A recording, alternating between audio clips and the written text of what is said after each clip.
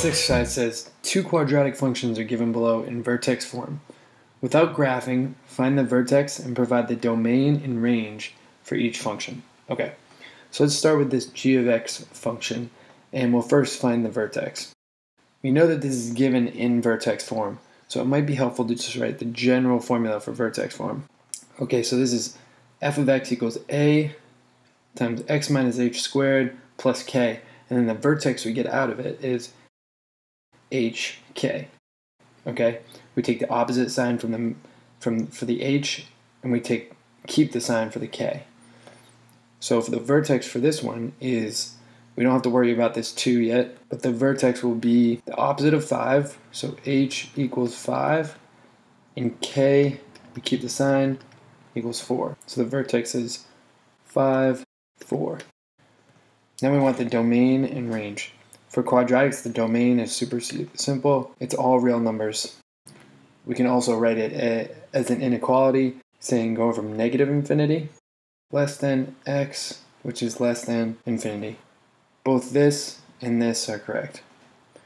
The range takes a little more thought. We know that this is concave up because this number is positive. So it's concave up. So we know that all the y's are going to be greater than or equal to the y component of our vertex.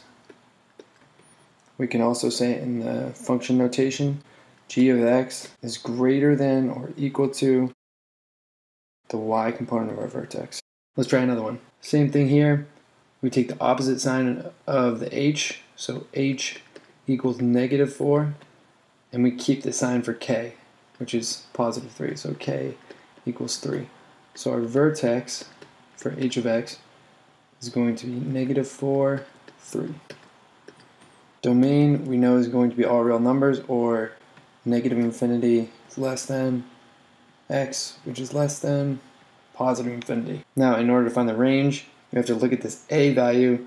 It's negative, so it's concave down. Let's say our range is going to be y is less than or equal to the y component of our vertex 3. In function notation, we write it as h of x is less than or equal to 3.